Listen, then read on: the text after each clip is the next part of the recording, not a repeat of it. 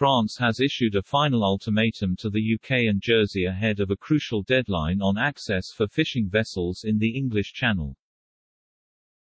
An amnesty period allowing French vessels unfettered access to Jersey waters is due to expire on Thursday, September 30.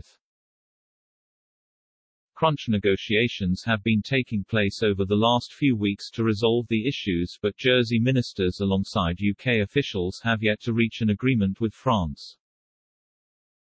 With 4 days to go before the deadline, French ministers last night accused the British of not respecting their commitments on fishing as part of the Brexit agreement. The French Ministry of the Sea has requested 169 definitive licenses for access to Jersey waters for French fishermen, instead of interim permits.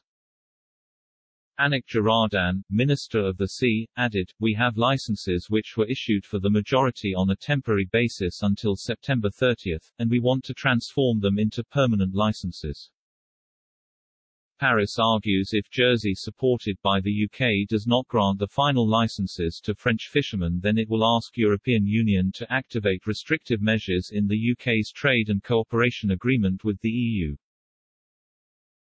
These measures could include new customs duties or a form of retaliatory measure. Europe Minister Clément Beaune said France was at the end of our patience with the UK.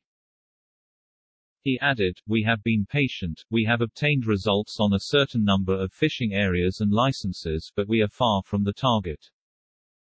And we have had to re-mobilize in recent days." Jersey government ministers held talks with counterparts in France's Normandy region yesterday in a bid to resolve the issue as part of their annual summit. Environment Minister John Young said the island would continue to issue temporary fishing licenses to French vessels which don't qualify under the British Crown dependency's new licensing rules. Under the terms of the Brexit trade deal, French vessels have to show evidence of their history of fishing in Jersey waters, else they face not being issued with paperwork.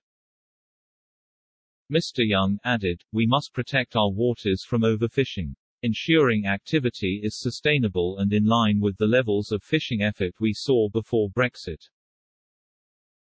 Quote,